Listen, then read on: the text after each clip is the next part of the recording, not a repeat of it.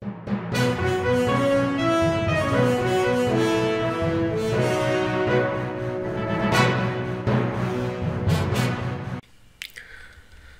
alaikum. My name is Muhammad Sajid and you're watching my YouTube channel.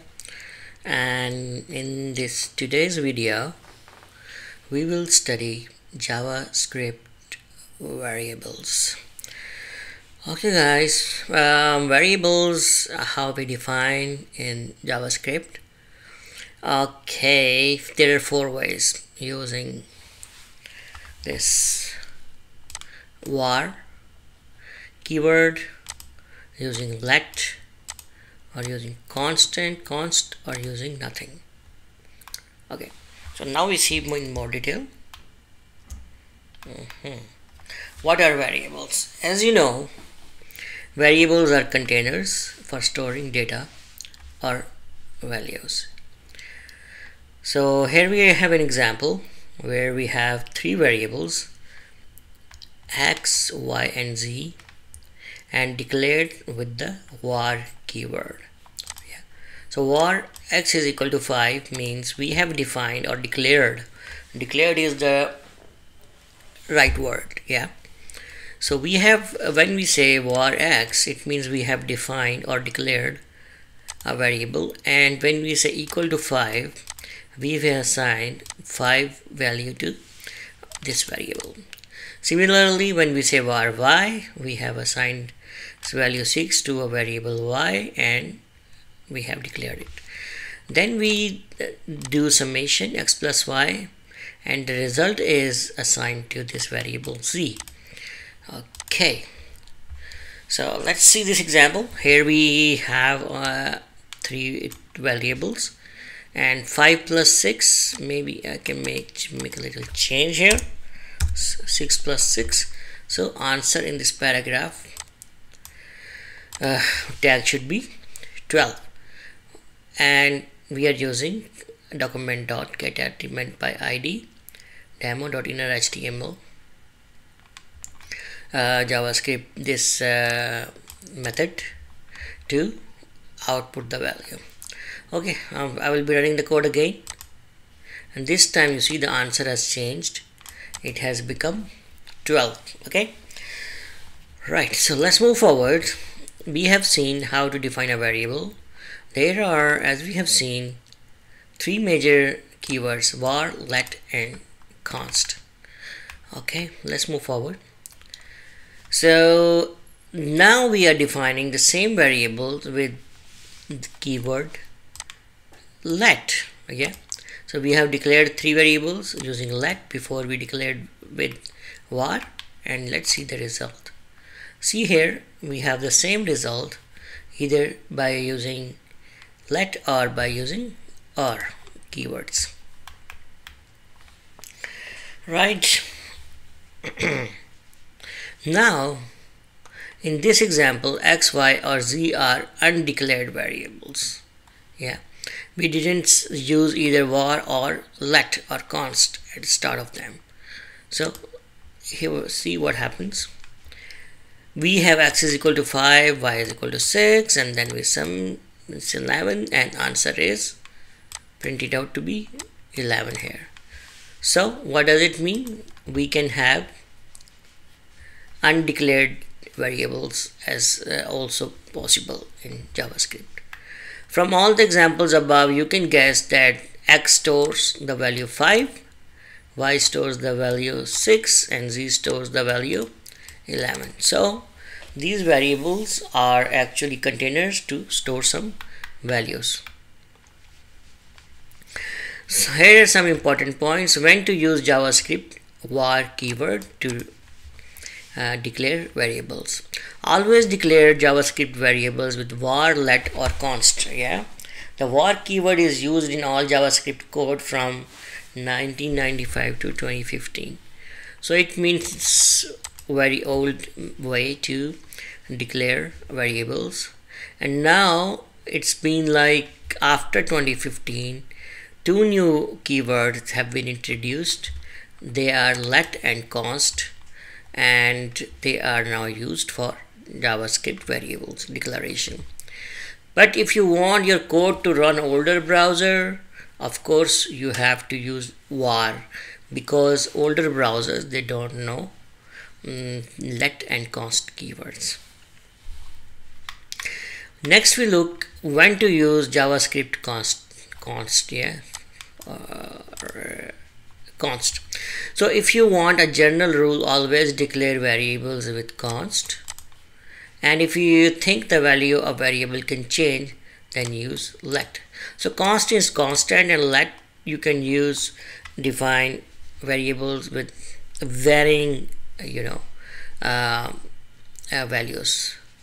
Okay, so here in this example we have declared a variable const price1 and mention it as const, and second price2 with 6 in const, and let total is equal to price1 and 2 is added, and answer is 11. Yeah, okay, so but the output is 11. Here the total is variable is not constant, it can change based on the whatever values are assigned to them, but this price1 and 2 will remain constant, they cannot be changed. Okay, so let's move forward. Okay, in algebra, we have x is equal to 5, y is equal to 6, we assign values to variables, but here is some okay, just like algebra, variables are used in expressions, we can add them up, yeah, or do maybe some other arithmetic operation as well. So next we see JavaScript identifiers. Okay, so JavaScript variables must be identified with names, and these unique names are called identifiers. Okay, so before we learned important term which was declaration of the variable, and now we are learning new word, identifier. Identifiers are names of the variables. Identify how to give names to different variables. They can be short name like x, y, or more descriptive names like age, sum, total volume, etc. Okay, and these identifier or names must always begin with the letter, and they can contain letter, digits, underscore, and dollar signs. Names can also begin with dollar and underscore, but these are not used in this course here. We don't prefer this. Names are case sensitive, yeah, small y and capital Y are different variables. And then we cannot use reserved word or keywords as identifiers, yeah, they cannot be used as the name. So JavaScript identifiers are case sensitive. Keep remember this point. Okay, now we look at assignment operator. In JavaScript, the equal sign is an assignment operator, not equal to operator. Keep remember. This is different from algebra. The following does not make sense in algebra. See here, this in mathematics is wrong. We cannot just have something equal to the same thing plus add something. Yeah? So this is assignment. This equal to is an assignment operator, not like it will perform this like algebra. So in JavaScript it makes sense, but in JavaScript we have different concept than algebra, where what we are doing, we are assigning existing value of x plus 5 and then assigning to the same variable. So this is possible in JavaScript but not in algebra. Okay, so the equal to operator is written like this in JavaScript. So whenever you have to do some comparison, we will use equal sign, not just single equal sign. Single equal is used for assignment. So these two are different operator. One is assignment operator and one is this comparison operator. Okay, now we look at data types. In JavaScript we have many data types. For example, our variables can hold numbers like 100 and text like John, for example. In programming, text values are called text strings. Okay, we call them text strings, and JavaScript can handle many types of data. But as we move forward in our course, we will learn more types. But for now, just think we can assume that there are numbers and text. Strings are written inside double or single quotes, numbers written without quotes. Keep remember this. If you put a number in quotes, it will be treated as text or string. See here in this example, we have a constant pi 3.14, a variable person with the name John, and let answer is equal to yes I am. So we have here a string. Strings are written with quotes and numbers are written without quotes. See here, then we are doing what? Assigning this to this paragraph demo. We have first printed this pi, then person, okay, person is over this variable, and then answer this yes I am, this variable. So here is the output on the right side. You can see 3.14 John Doe and yes I am. So this is the output of these variables, and text is in the quotes, either single or double, while numbers are without quotes. Okay, but if you put quotes around numbers, they become text.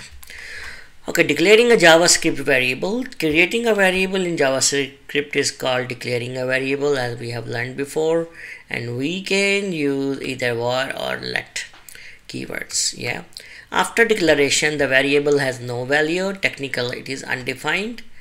To assign a value to the variable, use equal sign. Yeah, this very simple concept. Okay, and you can also assign a value to the variable when you declare it straight away.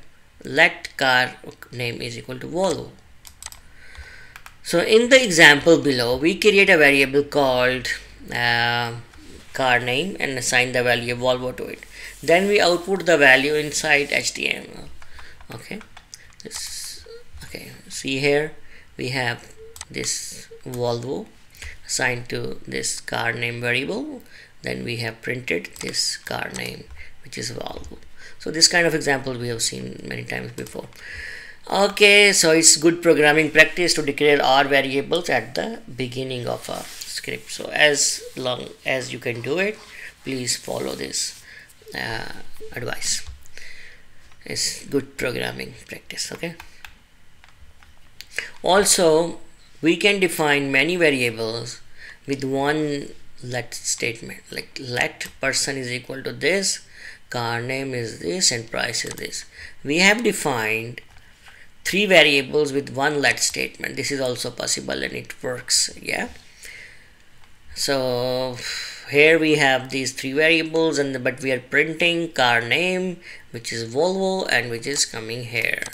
Okay, if I change it to price here, now what happens?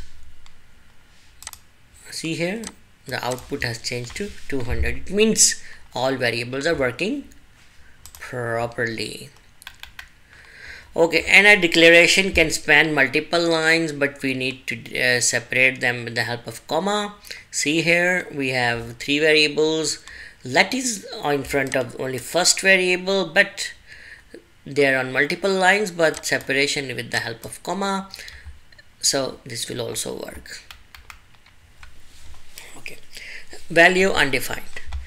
In computer programs, variables are often declared without a value. Okay, first we define them, and later somewhere wherever we need, we can assign value. The value can be something that has to be calculated or something that will be provided later, like user input. Okay, the variable declared without a value will have the value undefined. For example, here we have defined a variable name car name, and we have not assigned any value to it, so it is considered as undefined.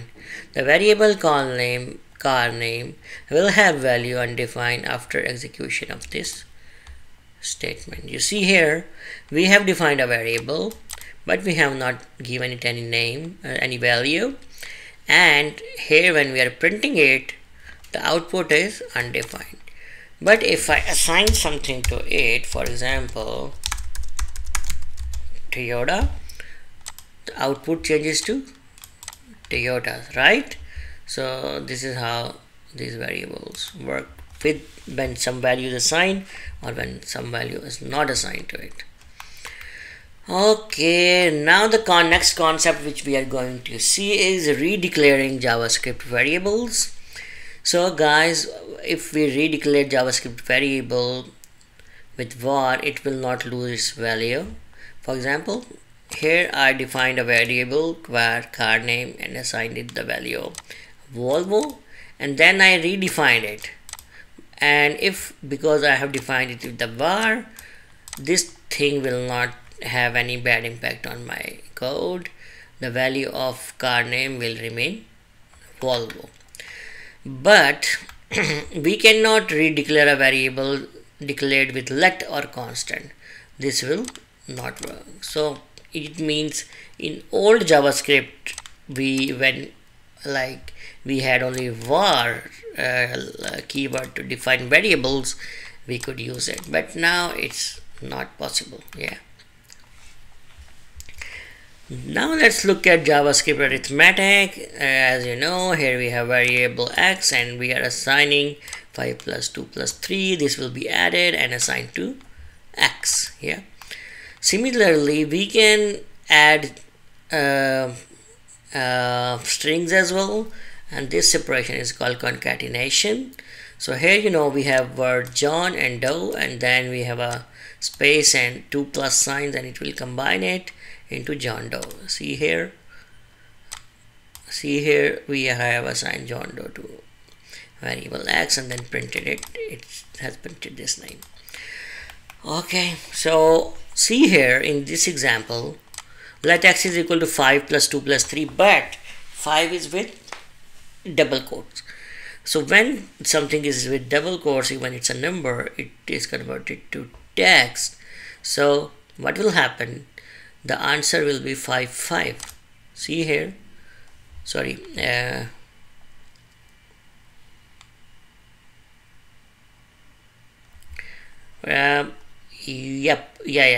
yes, because this is one text, so when we are adding it, it becomes 5 2 3. It's not adding. These two things are not adding.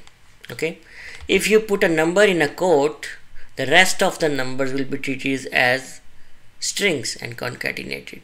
So this is an important point. In similar, as we just saw in this example, what happened? It didn't add 2 plus 3. What happened? The answer was not 5 5. It has done what? It has in one arithmetic statement or calculation, if we convert one number to text, the other will be treated as text as well. Okay, so now we look at this example. What's going to happen here? We are converting the last number to quotes, but first two numbers are not without quotes and they are added to 5 5. So now we got different results. Yeah. So if you put a number in a quote and at the start, the rest of the numbers will be treated as string and concatenated. But in this one, if you put a number with the quote later on, the initial numbers will be added. Yeah. Okay. So now let's retry this one. If I remove this quotes, what's my answer? The answer is 10.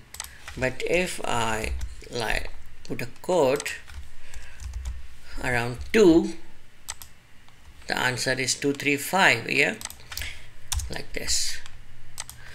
So it has impact where we put the double quotes. If I put around 3, what will happen? Same result, 2 3 5. But if I put double quotes around the last number, what's going to happen? The answer changes to 5 5. I think this concept is clear to you. Now we see $sign. What's the importance of $sign? Since JavaScript treats $sign as a letter, so identifiers containing $ are valid variable names. See here, let $sign is equal to hello world, $sign is equal to $2, my money is equal to 5. Yep. See execution. Here we have 2, 5, and okay, and we are adding these two numbers, and the answer is 7. It means even if we use only $signs, they are considered as identifiers or variable names. Okay, but using $ is not very common in JavaScript. Keep remember this. But in certain other libraries like jQuery, they are used in the main function. So if you study jQuery, you will be more clear about this usage there. Okay, but it's not good sign to a good common practice to use $sign as variable names or identifiers. Also, we can use underscore as identifier because it is also treated as a letter. Okay, for example, here underscore last name, underscore x, underscore 100, these are all valid variable names. We are adding them and they are working fine. But again, to use underscore is also not very common practice in JavaScript. Okay, so generally where they used professional programming use them in private or hidden variables as an alias. So guys, I will wrap up my video here. In this video we have learned many concepts about JavaScript variables. We have studied usage of underscore, $sign, arithmetic operations on variables, and we have seen if we redeclare a JavaScript variable what happens. Okay, what are undefined variables? We can define many variables with one statement. Okay, JavaScript, how we declare them, what are the data types. We have seen numbers and text for now, assignment operators, right, identifiers, and okay, when to use constant keyword to declare variables, and also we have seen some history of var and let. Okay, and that's it. Okay, so keep remember the important three keywords here: var, let, and const. They are extensively used in JavaScript programming. So these things will be more clear to you as we move on in our course, and I will close my video here. If you like the video, please share with your other friends, colleagues, and subscribe my channel. I'll be back with another video very soon. Till that time, Allah Hafiz and bye for now.